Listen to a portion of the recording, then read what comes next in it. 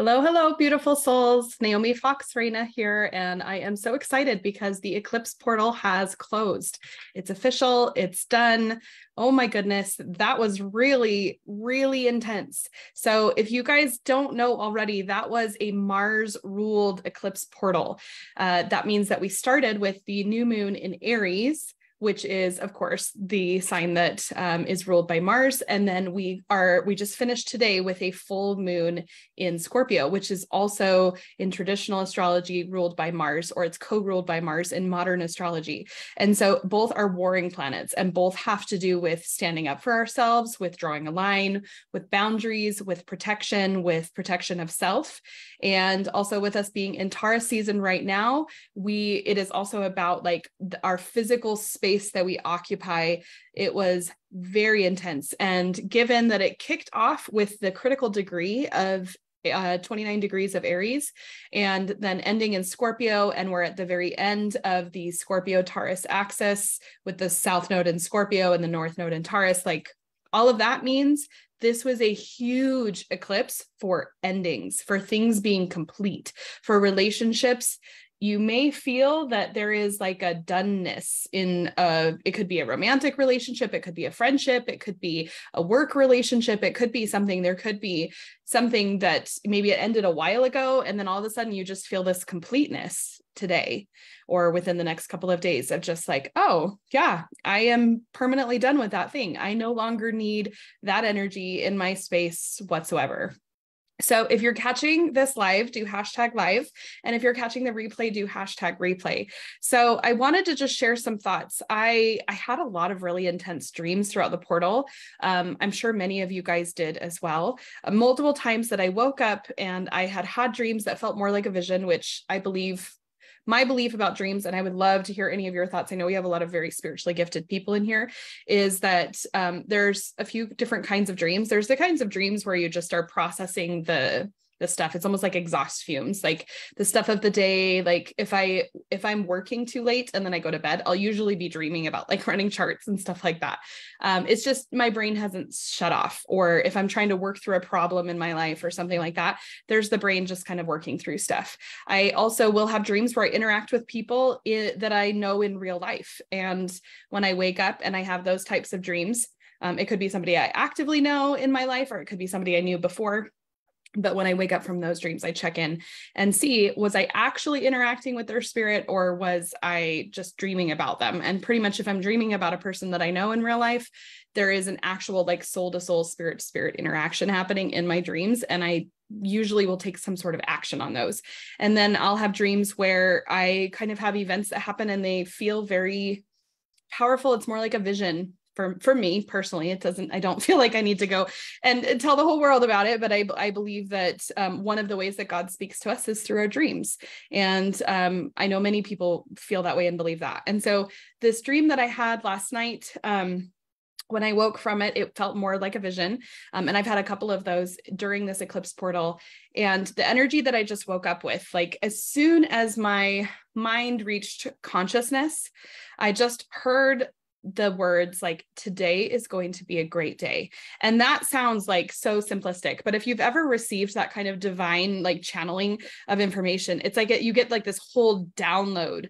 And it's also like it comes packaged with like a whole lot of emotions and a whole lot of information when you get messages like that. And so I could just see like the ripples that went out from myself personally, but I also was feeling that for all of you guys, which is why I posted earlier today saying that I got this, like I had this really interesting awareness as soon as my mind reached consciousness. And the way I interpret that is that I believe in angels. I believe we have angels around us all the time. And I am so grateful for my angels.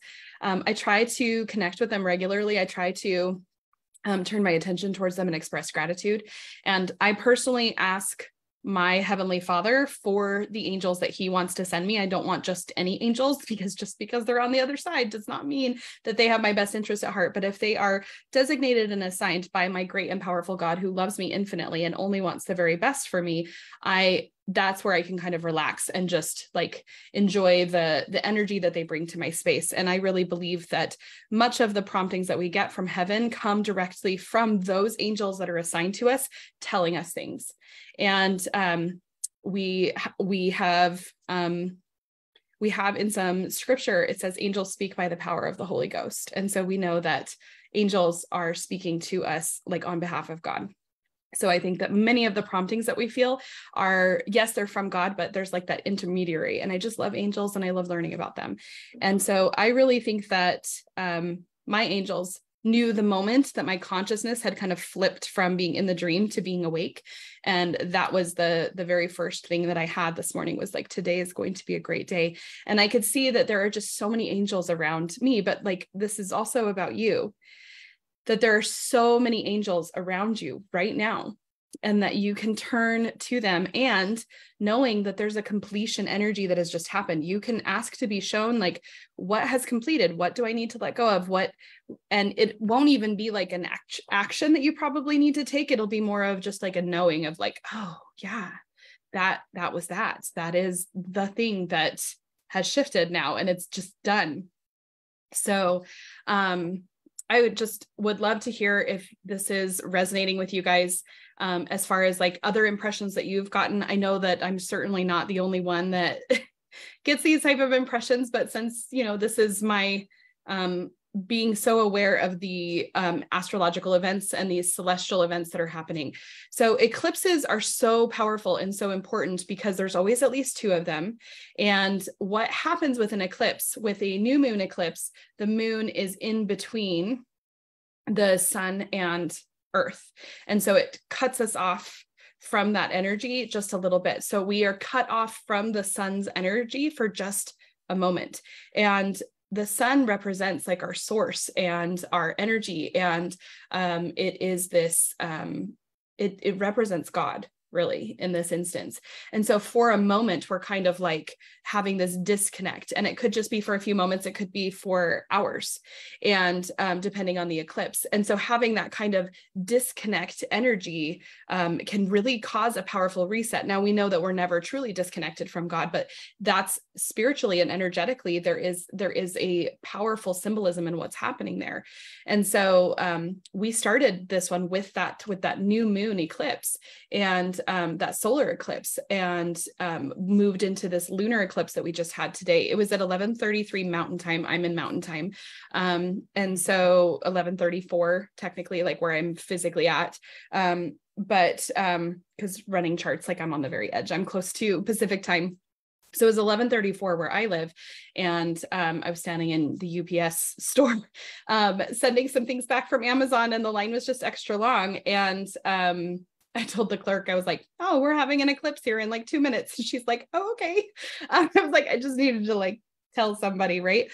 And so we had this like fullness of energy. So it's actually, when we have a lunar eclipse, it's that the earth is blocking the moon. And so the moon has a temporary disconnect as well from the sun, that it's a complete like, and of course with a complete eclipse, which isn't as common, we have that total disconnect as opposed to a partial.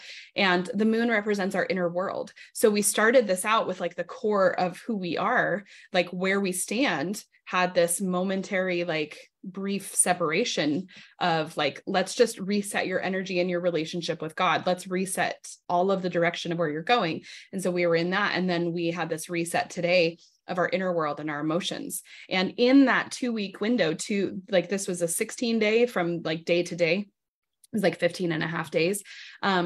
We have like 18 months worth of growth. And I know so many of you guys have been having huge, massive, expansive healing or growth or disaster or chaos or whatever. And some of you guys are like, everything's normal. I don't know.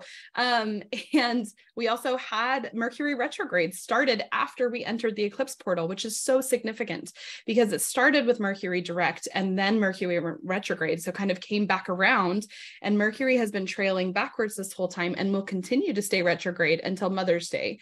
Mercury goes direct on Mother's Day. this time. And this feels especially important, this particular retrograde, because it turned around inside of that eclipse portal. It's a different energetic depth and power. And what I saw before this happened, and I have experienced this myself, and I am curious how many of you guys have, is that we're able to kind of go back and recollect or redo or reclaim parts of ourselves that we had let go of in the past for whatever reason that are supposed to come and join us now. Because there's definitely parts of us that we've let go of that are meant to be let go, like different periods of our life where our thoughts or behavior or actions are just not in alignment with how we are now. But there is an energy of like moving forward that we need to like kind of claim and take with us, something that we had left behind. And because of this eclipse portal, we can kind of dive into it and then come forward. And so be watching for that. See what are parts of you that you had kind of lost or that you've missed or that you've grieved, that because of the nature of that portal, you were able to kind of bring into the now. And I would love to hear about that as well in the comments. So I just had all of these thoughts for you guys and wanted to share them with you today. And I also wanted to let you know that, of course, you know that I teach light-filled astrology and human design. And my big why is like what I do here and like what I love about working with all of you guys is I just really believe that the world needs more light-filled astrologers. I really believe that we need more people who understand the movement in the heavens and the way that it corresponds with our lives in a light-filled way, which means that it's seen with truth and compassion, because truth without compassion is not truth anymore. That's something else. I'm sure you guys have experienced that, whether on the giving end or the receiving end. And so we need to have that compassion where we have an awareness of the shadow. We don't ignore it, but we also don't operate from a place of thinking that who we really are is our shadow. Our shadow is just pointing us in the direction to kind of guide us. And that is such a tenet of light-filled astrology. And so I'm having a masterclass that is about discovering the best tool for success with yourself and with those that you love, and being able to really add this knowledge and education into your life and all of that. So I'm having a masterclass on Friday, the 12th. So just a week from today. We're going to get together. It's totally free. It's my gift to you. I really want to have you guys come and learn about this amazing tool and see how it applies to your life and see what you can do with it. So I'll drop the link in the comments and would love to have you guys there. So I just wanted to give you the official, like, hey, we're doing this. And it's a really exciting thing. I love this masterclass. I love being able to teach you guys. There's not very many things that I do that where I make myself available at no charge, just because as a projector, I get to protect my energy and I work with my students so much. So really, really love that you guys are here. Thank you so much for being on.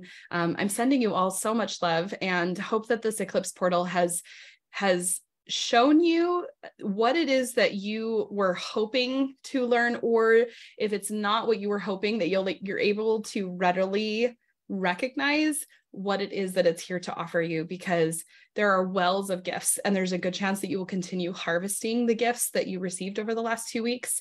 Some of them are obvious, some of them are less obvious. And I'm just sending all of you guys so much love.